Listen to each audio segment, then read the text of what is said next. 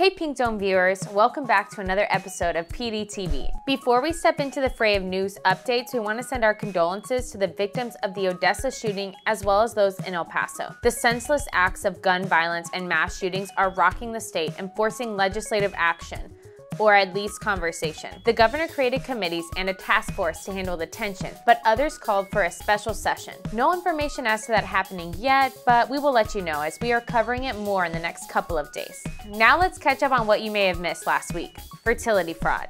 Eve Wiley's tragic story has reached tons of viewers. Her mother, treated at the office of Kim McMorris in Nacogdoches for IVF, recently found out that McMorris used his own sperm in her procedure without her knowledge.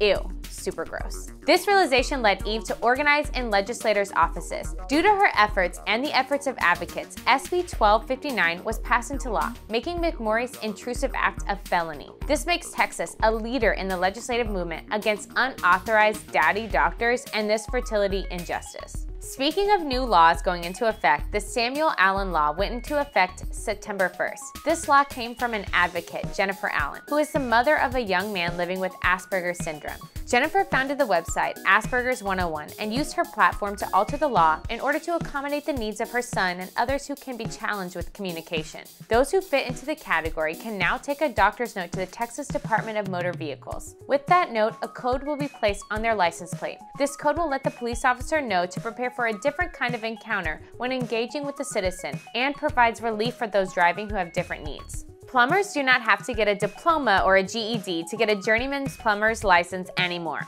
The Texas Sunset Advisory Commission decided to drop that requirement, although some raised concerns that students will drop out of school to complete their 8,000 hours of experience in order to get their license. Other concerns are the maturity needed to handle the stress of this type of job, but that's something the board will have to handle. Student suspensions are a focus right now as studies have come out showing statistical data that certain students are more likely to be suspended both out of and in school. What is especially concerning is the quantity of the youngest students who are punished and placed outside of the classroom. The studies have found that students with the most needs are often the ones the system sets aside. School districts are going to have to handle the heavy reality, and some have tried to limit the suspensions, but the real results may come in the understanding of the whole student and supporting them more emotionally and strategically to teach coping, while also supporting educators with systems that make sense. Oh, in other news, you can arm yourself with brass knuckles again for self-defense. I know, we've all been worried. Pink Dome TV will be added again soon with more updates.